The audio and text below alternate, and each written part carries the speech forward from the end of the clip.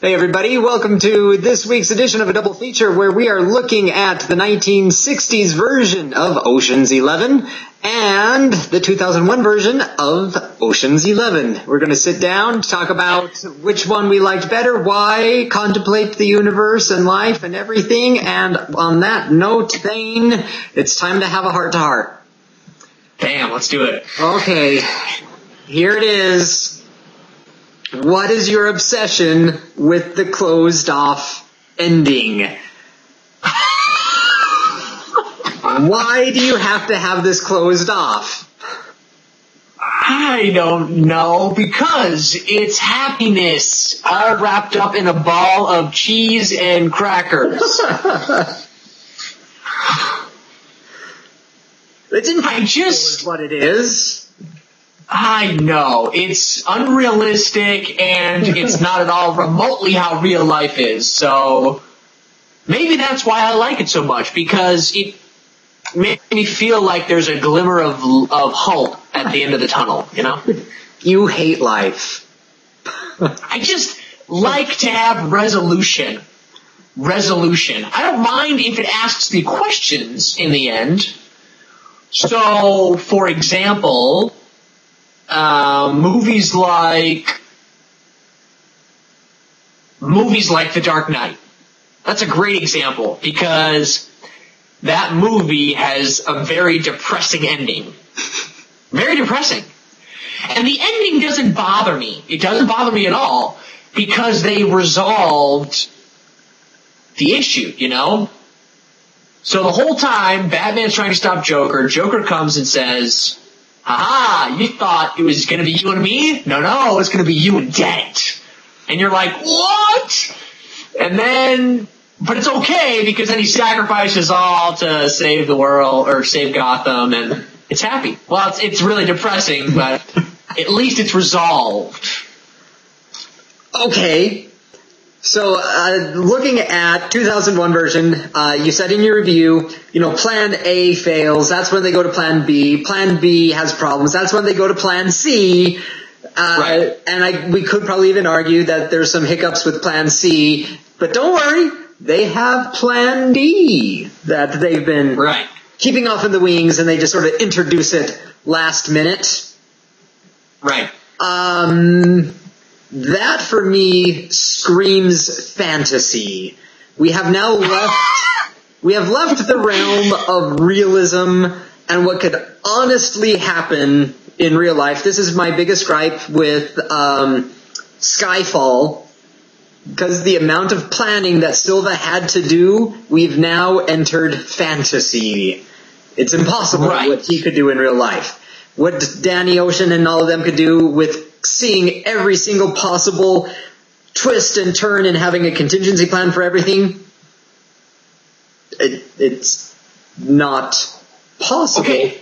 And that's what I liked about the 1960 version, because they recognize this stuff's going to come up. There's no possible way for you to plan this type of thing, and you just now have to improvise off of the seat of your pants. And I like that. Even if the plan doesn't work, it's true to form. Right. Now, okay, you're right. I will agree to that, and I will admit that there are a few moments in the 2001 Ocean's 11 that bother me, like the moment when Matt Damon's walking towards the elevator and the security guard goes, "Hey, wait, who's that guy?" But then, what's his face? Saul Bloom collapses, so they call a doctor, and then it's never brought back up. But I'm sure that footage is all recorded. Yeah. You know what I mean? Like, it was recorded of him going to the elevator and getting in the elevator, and then they did we're going to switch the cameras now. So then they probably lost recording, but up till that point, it would have been very simple for Andy Garcia to be like, let's watch the old footage, and it'd be like, okay, Matt Damon's out of place. Who does he work with? XYZ, he figures out it's Ocean's team. So that bothered me, because their whole point was to walk away with clean hands. But there are a few moments where it's like, okay, it would be easy for someone to figure that out, you know? Or like the scene where it's like, oh, you forgot your card? Oh, this goes to Mr. Benedict's safe. And it's like, hey, well, A, I've never seen you two guys before, and B, you don't have your card. If this is going in Mr. Benedict's, like, safe, then you better believe you better have your card, because there's no way it's going to go past the door. Yeah. So right, there were those few moments where I was like, okay, I guess I'll believe that, but wasn't a perfect film. Yeah. But it's a fantasy, but so better than we'll Ocean's forgive 12. them. I mean, we'll forgive them. Not for Ocean's 12, but we'll forgive them. All right, I just want you to say you hate reality and prefer fantasy worlds. Okay, wait. Okay, I don't hate reality. I just feel like it could be better.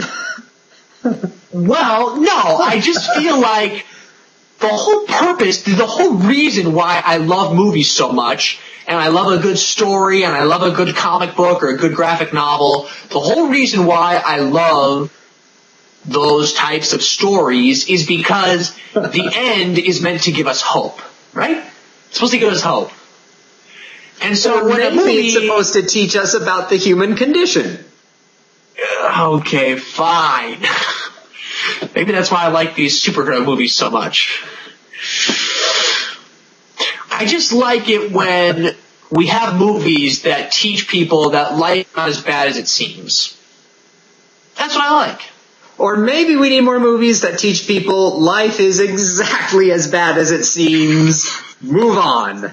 That's true. I will admit, I guess the one thing that I did really like was in the original, when Ocean's wife comes to him and says, you know, one of these days your luck's going to run out. And I kind of liked that they played off that kind of throughout the rest of the movie, that, you know, his luck was just kind of running out and running out and running out, and then to the very end, it completely ran out, and he's walking on the street singing songs. Well, Sammy Davis is singing songs. Ocean is moping. Well, I think that's a perfect thing to be focusing on is luck, because we're in Vegas, and right. It's a gamble in the original one. It's an absolute gamble. They know it's a gamble, and they just happen not to win it. In the 2001, there's no gamble here. They're trying to explain that the entire deck is rigged in their favor. And I guess it's fun to watch somebody cheat and swindle the system, especially when it's Andy Garcia that you're swindling. Hey, this is just kind of random, but in either of the two movies, was there a particular con that you thought was pretty clever, and you're like, okay, that was awesome? I don't know if it's a con. What I think I got the most chuckles out of is when they were in 1960s. They were trying to get into the casino on New Year's Eve to rob it, but there's a drunk lady walking by. It's Liza Minnelli. Oh, yeah. And Dean Martin has to run interference, and he just gets her, and then the banter back and forth as he's like leading her on, and then she's like wanting to go but not wanting to go and wanting to go, and then finally just sort of drops her and walks away. Yeah. I laughed so hard. That's probably horrible of me, but I laughed really hard on that. No, that was a good one. That was a good one. I think I had two that I really, really liked. One of them was the balloon scene from Ocean's 2001, where the balloons go up so that the guy. I thought that was pretty fun. That gave me a good laugh. And then actually, I don't know why I laughed. Maybe this isn't bad, but I laughed so hard when Brad Pitt is giving mouth-to-mouth resuscitation to Saul Bloom, and he's like, "You've lost him." I thought that was a great con. I just loved it. And then a few minutes later, he's on the phone with Andy Garcia, and just like, the man who's robbing you. I don't know. I just very, very fun. Some fun moments in that movie. I really liked the humor in the 2001 version. But it's fun to, I will admit though, the fun thing about the old one was that you had all these, like Dean Martin and Samuel Davis Jr. and, who else? What, Frank Sinatra, Red Skeleton, Frank Sinatra, Mickey exactly. Manelli. Yeah, just these big people who not only were actors but were musicians, and just, that was kind of fun to, I don't know. To see him show off.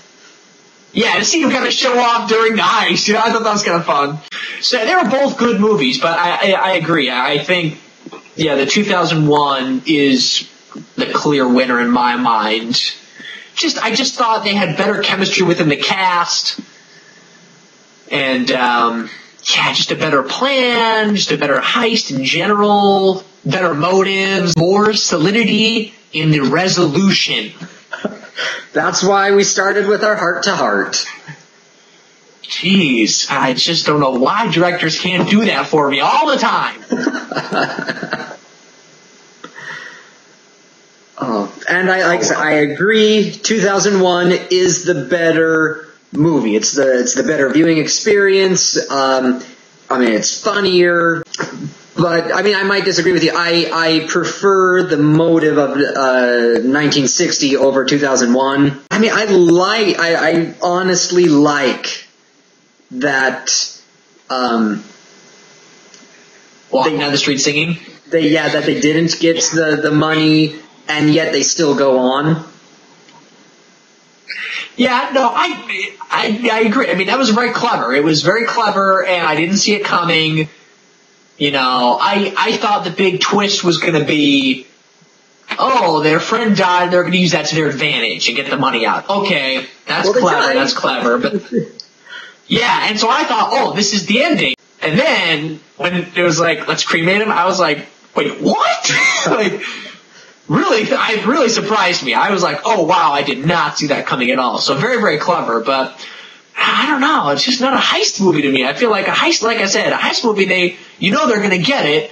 The whole point is to trick the audience into so the audience thinks they know how they're going to get it, but then, surprise, this is how they actually got it. All right, everybody, that does it for this week's conversation about Ocean's 11. And Ocean's 11, we'd love to hear what you have to say in the comments. What do you prefer? Do you prefer the brutal honesty of 1960s Ocean 11, or do you like the upbeat fantasy of 2001 Ocean's 11? Let us know in the comments.